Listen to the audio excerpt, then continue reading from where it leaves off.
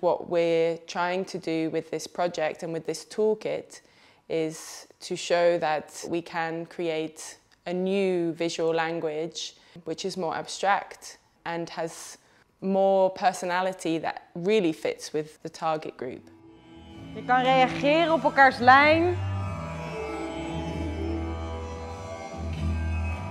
A couple of years back, Misiconi developed their own inclusive dance methodology, but it's a highly theoretical body of work.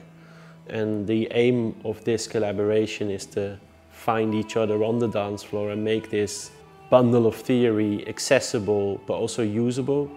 And that's where we designed a series of prototypes for a toolkit that can help the dancers measure their growth processes. Ik zie hier persoonlijk echt een duet in. Ja.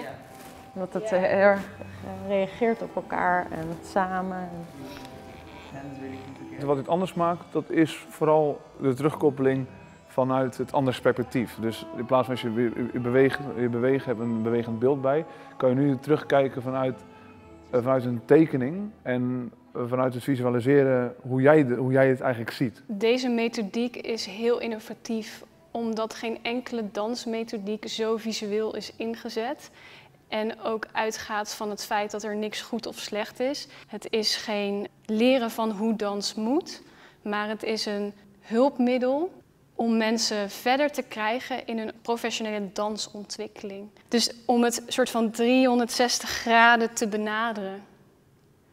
En helaas is het nog zo in dansland dat dat niet gebeurt. These warming up exercises are to help with what we've been working on previously, which is kind of a growth map. If we talk about where it could give impact in the long run, I think it's relevant for regular dance education, but also for special needs education, for education in general. So there's still a lot of impact to gain, research, experiment with, and Definitely. yeah, Yeah.